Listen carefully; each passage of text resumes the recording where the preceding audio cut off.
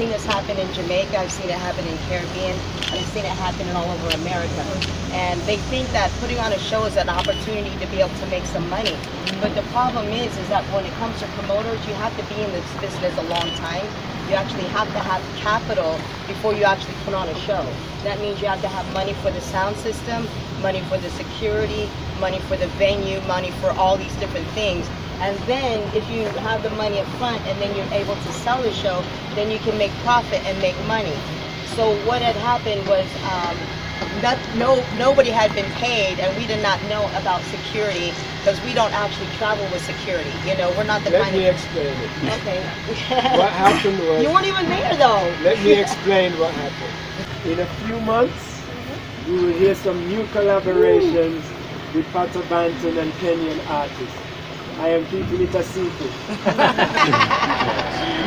the highway, the driving. The truck drivers. Sometimes we are driving to a city, and when we look, we see 2 trucks coming. There's no road, so we have to drive off the road, you know. And then there was this big accident in Londiani, which was very sad. But I can understand why there's so many accidents. There needs to be more discipline, you know, more consideration of not only the drivers on the road, but also the guys on the motorbikes, the guys on the bicycles, the pedestrians walking, the people selling the food on the side of the road. There needs to just be more consciousness and just slow down. You know, because when they're rushing, they're going to take somebody's life just to save 5 minutes. You know, so that was the negative. The good culture shock is I love the food in Kenya, and these guys have shown me that when you're eating in Kenya, you don't need a knife and fork. You just wash your hands and you eat. This is something hard for me to explain, but we've been traveling across Kenya now for 8 days, 9 days, and we've been to Meru, Katuru, Eldoret, Machakos, Kitui County. We've been to a lot of places, and we've met a lot of people, and everybody's still excited about the song. The radio DJs are still playing the song, the TV is still playing the song, and I don't know how to explain it, but I can only say it's vibes. That's the only thing I can say, that it's vibes, you know. It's like in Brazil, you know, Go Pato was a hit in Brazil maybe 20 years ago, and it's still a hit in Brazil now. It's still one of the most played songs in Brazil today, and every time I go there, it's big shows, big media, and I can only say it's the vibes. So I think that this song has a vibe that the Kenyan people like. I listen to a lot of the Kenyan music now, and a lot of the beat is the same kind of beat, you know. And once you play that beat and everyone start dancing, then you can put the other songs from the Kenya artists with the same beat. So it's good for the DJs too.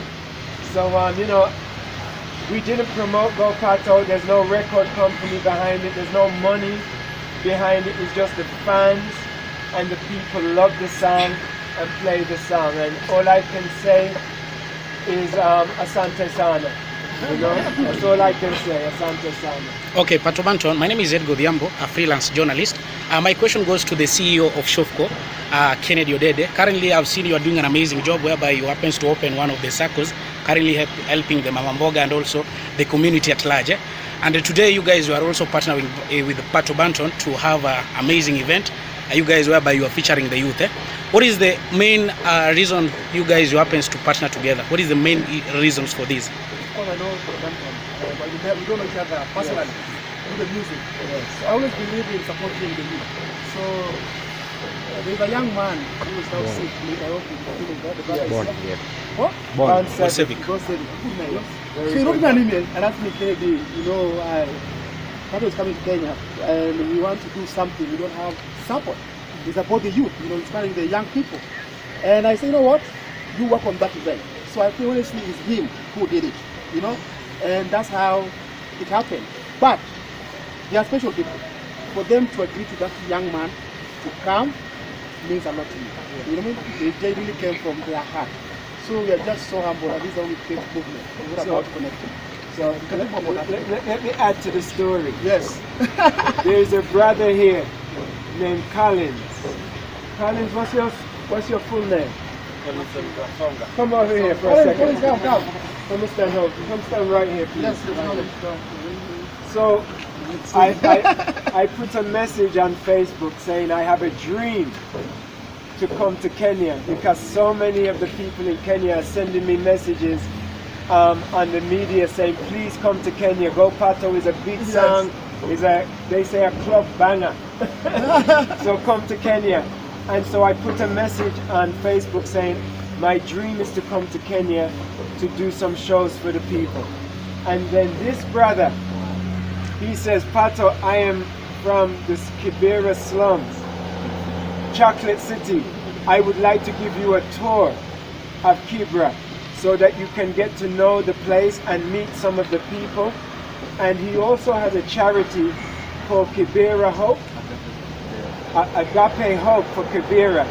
And he said he wanted to give donations of food to some of the people who are struggling, you know. So he asked me if I would help. And I said, yes, I would love to come. And then the tour was almost cancelled. I didn't hear from him for 3 months. And then his brother, Ban Sevit, contacted me and said, Pato, would you do a free show in Kibera? And I said, I would love to do a free show, but we must include Collins because he invited me 3 months ago. So we got in contact with Collins. We spoke to Ban Sevit, and then we realized that there was no money. I didn't realize we was going to have to hire a sound system and a PA and all of these things and an event place. So I made a small contribution to the concert, and then Ban Sevit said, what's your name again? Kennedy. That Kennedy from this organization he would contact him to ask if it would be possible to make this dream a reality. And when he contacted you, you said yes. And then we said, right, now we're going to do it. Full step. So that is the full story. Wow, amazing story. So the last question, my last question. Currently we are having this event, and you guys, you have now you guys are partnering with an international artist. Are we also looking forward, as the organization and the CEO of Shofco, are you also looking forward to, you know, invite other artists, the international artists, and also, you know, people like Diamond to come and also participate in these kind of activities? Because I know through these kind of events also the youths are being motivated. Are you also planning to invite other artists apart from Pato Banton? Yeah, so for today we have the better artists who are really have to perform, and that's for us a way to promote their talent, right? This is just like a miracle. It happened. We never planned this, honestly. You know? And I believe there's a reason why it happened. We will sit down and see what else from here we can be able to do. So let's see what happened from today. So we're just so excited. This is the start of something new. Yes. And hopefully this will be a great starting point and launching point for many of the artists in the slums who need a chance to get exposed to the world. Because trust me, will be exposed to the world today. So, Banton, have you ever thought of doing your song, or maybe any other music with any Kenyan reggae artists to collaborate with? In a few months, we will hear some new collaborations with Pato Banton and Kenyan artists. I am keeping it a secret. But we are going straight to the studio when we get home. We already have 3 songs with 3 artists. Maybe 4 songs actually.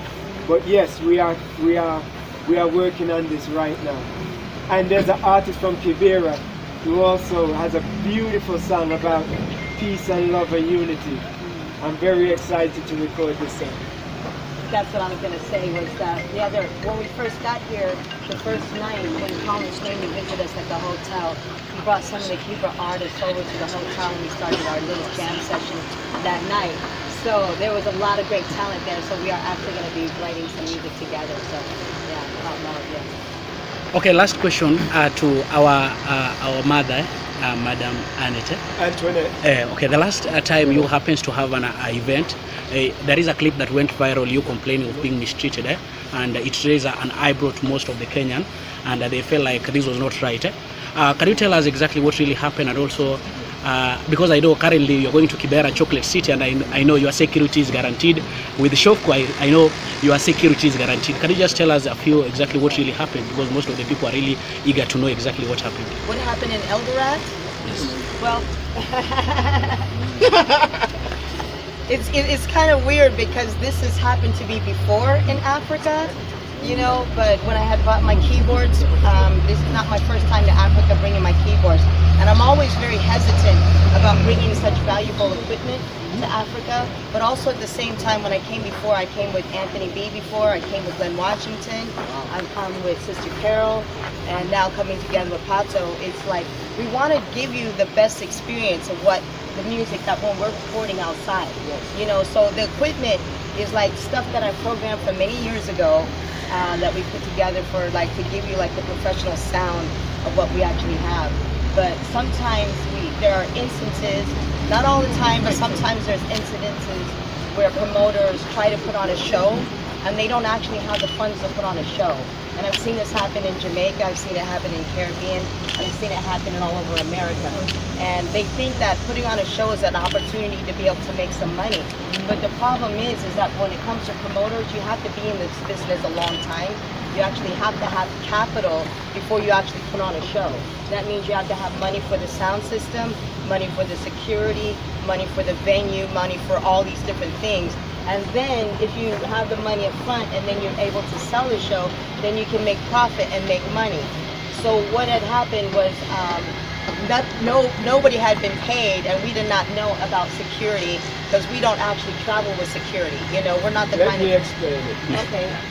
What happened was... You weren't even there though. Let me explain what happened. The promoter in Eldoret didn't hire the sound system, the stage, and the security. The venue was given to him for free. Yes. But he did not pay for the sound, the stage, or the security. So when it was time for the show, the stage and the sound companies said, no, we're not doing the show till we get money. And then the security tried to take her keyboards for their payment. And so Antoinette had to fight the security guards so that they would not take her keyboards. In fact, and then 5 of the girls from Eldoret helped Antoinette fight for the keyboards. Yes, because they was fighting those guys. And then she still has her keyboards. Yeah. Thanks to the girls and thanks to DJ Xmatic. And WizKid, because WizKid was sitting there. Frank Kid. Yeah, I call him WizKid. But Frank Kid, he was sitting there talking to them. He was talking to them. I said, no, everything is okay. He said, no, it's not okay. They want to take your keyboards. I was like, oh, hell no. So I went to grab my keyboards, and that's when this big guy, I mean, these are big guys. They're like 6'6", big dudes. It was not pretty. And when they were sitting there fighting with them, you know, with the keyboards or whatever. But the minute they put their hands on me, that's when they shut that down, when the management came over there. But apart from that, we had a nice after party in our hotel room. With the girls from Eldoret. With the girls that helped Antoinette. And we gave them a private show, and we had a good time. We had some nice drinks and some nice food, and everything else on the trip has been fantastic. Thank you. Let's have 2 last questions, and then we go to Korogosho, please. Okay, you know, it's crazy how Kenyan... You're next. Kibra. Okay, alright. You first. Okay, it's crazy how Kenyans jam up to this Gopato song. And maybe for the people who are watching this video for the first time, maybe tell us who's Pato and where is Pato from. Thank you. All right, I'll make it quick. Pato Banton was born in London, England. I grew up in a city called Birmingham, England, the same city as Steel Pulse and UB40.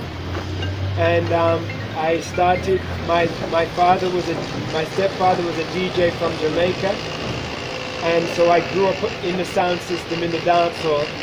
And by the time I was about 10 years old, I started going on the microphone. and I was the #1 MC in my city for 7 years in a row until I started my career. And once I started my career, I traveled the whole world many times and had many hits in different countries. And I'm just very happy right now. I'm now living in Los Angeles, still making music, helping other artists, and I do a lot of charity work for different communities around the world, me and Antoinette. And we're just very happy right now to have the opportunity to be here in Kenya. Hi, my name is Angie. I work for SPM Bus, and assuming it's your first time in Kenya, yeah? Yes. As part of Banton, yes. As part of Banton, yes. Is there any culture shock that you have experienced so far in all the places you've been to? Yes. And what's that? The road, the highway, the driving. The truck drivers. That's sometimes we are driving to a city, and when we look, we see 2 trucks coming. There's no road, so we have to drive off the road, you know.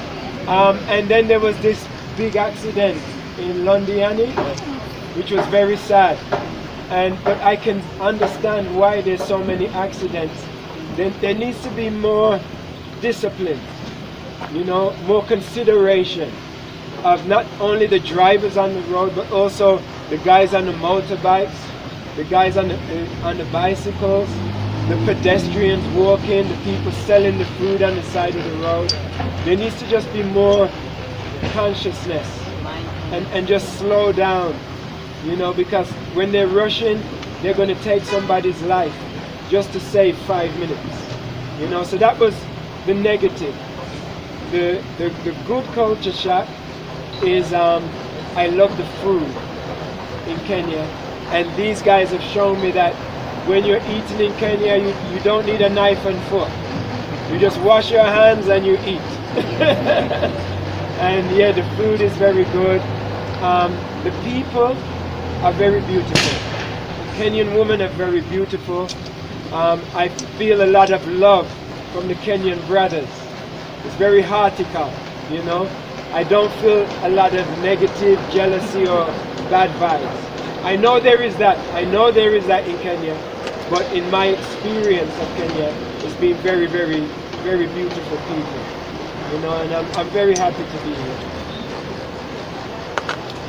Thank you. So we are heading straight to Kamkunji Grounds. Welcome to